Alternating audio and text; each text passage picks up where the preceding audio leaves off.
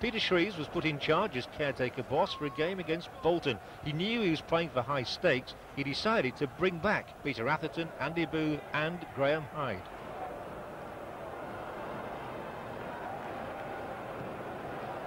Solid clearance there from Pressman. Canio with the touch. Oh, Di Canio's to his left, tries it himself. Good save by the keeper, Brannigan. Booth almost through for the opening goal. Nice ball through here, and Andy Booth gets it on the right foot, but it's a good save by Brannigan. Corner kick. Good header, punched away by Brannigan. Oh, and Bolton's defence. Well, they've got enough men around the ball there. There must be 6 men around that ball. But they're struggling. Booth beating them in the air.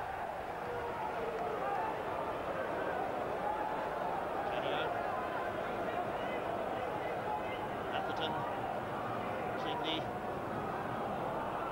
depth in the middle there, and a good solid tackle coming in. Picked up by Di Canio. Booth's in there too, Di Canio going through, scores! Oh, his 6th goal of the season, and everyone's been a peach. Oh, what can you say about this man? He had them backpedaling there. The challenge coming in, not good enough. And Sheffield Wednesday lead Bolton Wanderers by 1-0 in the 20th minute.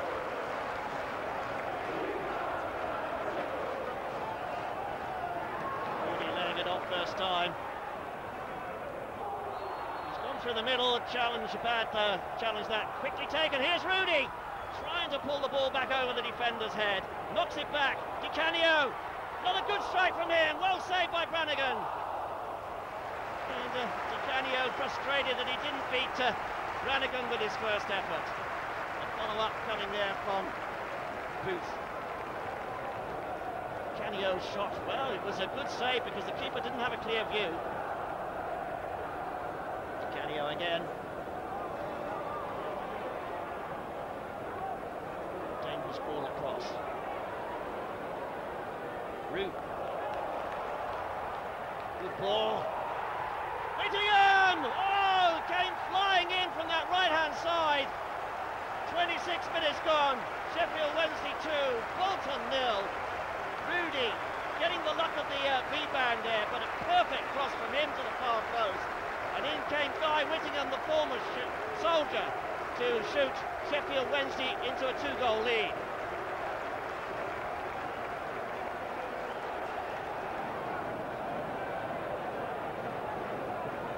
Really excitement here. Oh, and Sheffield Wednesday coming forward again. Some sweeping, clinical football from them. Tipped over by Keith Brannigan. Not sure whether that was intended as a cross, but it caused a few problems for Brannigan.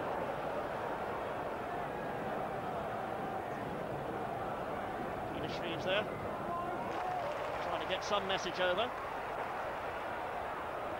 Rudy. Di Canio. Good turn, good cross, oh, and what a goal from Andy Booth. He celebrates his recall with a superb goal. 2 goals in 3 minutes for Sheffield Wednesday, 3 in 9, and they're taking Bolton Wanderers apart here.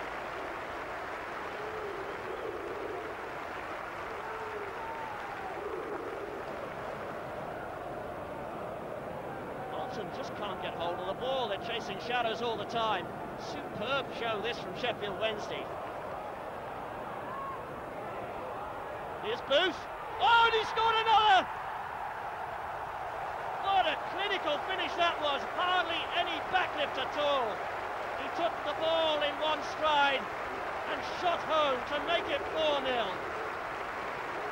We only had 33 minutes playing. And just look at this, he controls the ball with his right, hammers it first time, and Brannigan couldn't get to it.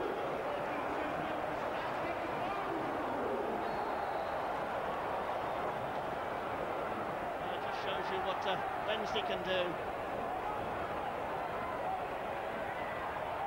Bolton, a rare visit into Pressman's penalty area, and capably dealt with too by the Wednesday defence. Here goes Rudy. He's got a lot of space to work in. Di Canio. Being forced wide. Clever back heel though. Good cross in. Booth! Oh! His hat-trick! Just a minute before the break. And Andy Booth scores his third of the game. Di Canio here with a clever back heel, setting up the cross. And Booth, towering header from him. 5-0. Well, Andy Booth, a nice return after injury for you. Yeah, it's been 10 weeks out, like with my knee injury, and it's always nice to get back in the starting lineup. And lucky for me, I bagged 3 goals in the first half. I think I said at the start of the day that it would be a day to enjoy. I didn't think I'd enjoy it quite as much as I did, because at half-time I haven't given too many team talks when you're 5-0 up, and it was the most enjoyable performance for the full 90 minutes.